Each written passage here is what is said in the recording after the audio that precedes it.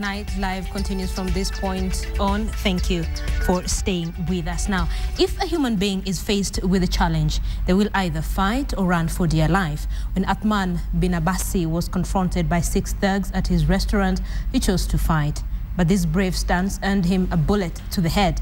This week's survivor, a 64-year-old man determined to fight crime in Calif. 64-year-old Athman Binabas finds his roots in Nairobi's California estate. He says that it will take more than the events of August 10th, 2012 to make him turn his back on Calif. Actually, ilikuwa ni mwezi wa Ramadhani kama hii tu, karibu ya saa 5 hivi ikatokea hao vijana wakaja hapa. Lakini mimi sikujua kama wako ni waizi, kwa sababu nilikuwa kwenye mlango huu kwa hapa nyuma yangu. Waliingia kwa cafeteria. Sasa hakuna watu. Walikuja kwa counter wakatisha pesa.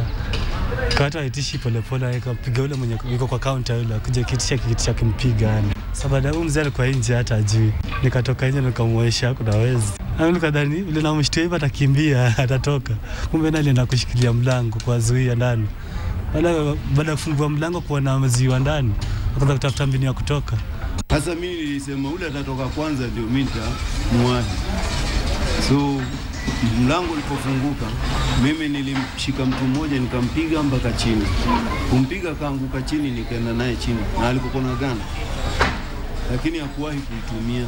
Maana nikaona mlalia chini. Sasa ndipo hapo nilipo nasikia anasema amenibamba, mshoot. One of the assailants crept up on Athman's left side and shot him in the head. Kutoka hivyo mimi sikuanguka, nikasimama. Kusimama, kichwa nilikuwa nasikia yote baridi na sisikii kitu yoyote. Mashikio yote inafunga kwa ile bang.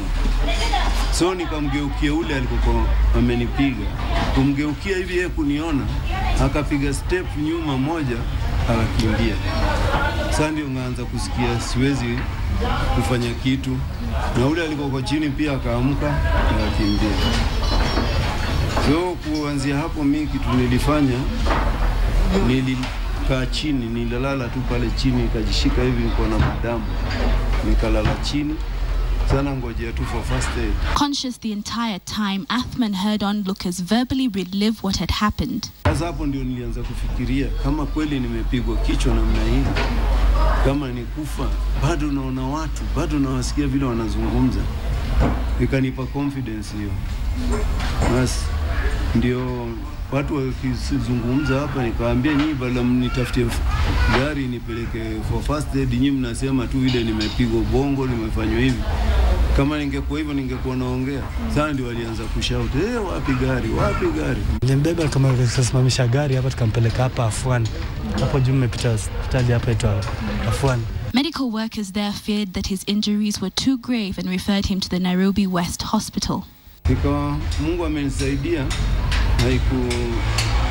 haikupiga mshipa wa nyuma huu. Ilikosea kidogo sana. Na tena kufikia karibu na skala hapa, ikapiga nyama ikatoka ikaacha kwa nafasi ndogo namna hiyo. Kulikuwa kila karibu every after 2 weeks walikuwa kuja, ilikuwa mara ya 5 hivi. Rather than go home and pack his bags and book the next flight to the United Arab Emirates to be with his wife and 4 children, Athman plotted on how to get justice the legal way. Athman says that this street in Marimbi area within Calif Estate is one of the most insecure areas within Nairobi.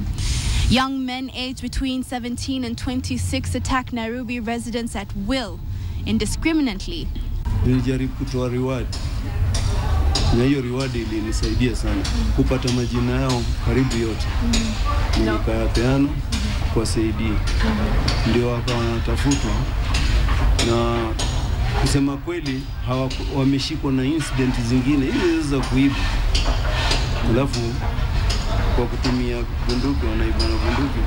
Wengine wao wakafa, wengine wameshikwa, hata sasa hivi wako ndani. Vijana mtaa mmoja tu, lakini hapa kando majengo.